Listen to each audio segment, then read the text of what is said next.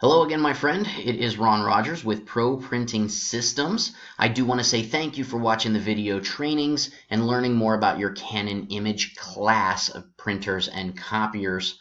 The more you know, the more efficient your office will become and the more features that you can use.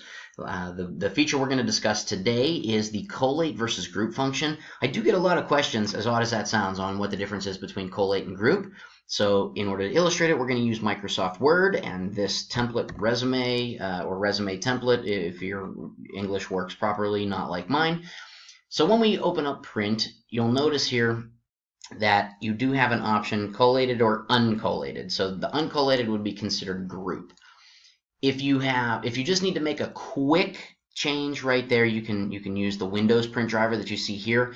But if there are more document changes that you need to make, things like page numbers or the source of where the paper is coming from, which drawer you want it to come from, and you would want to click into printer properties then and open up the Canon driver because it is more robust, you have more features, and you have more control over the delivery of these documents. So collate versus group.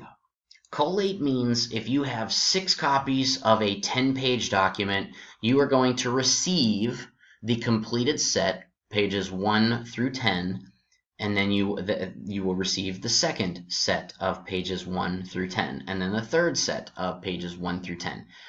If you select group or you have off and group are the same thing. You are going to receive, using that same scenario with 6 copies of the same 10 pages, you are going to receive a stack of 6 copies of page 1, and then a stack of 6 copies of page 2, and then a stack of 6 copies of page 3, or 10 copies, whatever it was. The point I'm trying to make here is you get a stack of page 1, a stack of page 2, a stack of page 3, and it might be efficient for a meeting where you want to keep all of your documents separate and pass them out individually. Teachers might use this when they're making their students walk past and grab a copy of each. But for business meetings and other things like that where you want a collated set of copies, that is the difference between collating. It is right there. You hit OK and print, and you will receive your collated pages.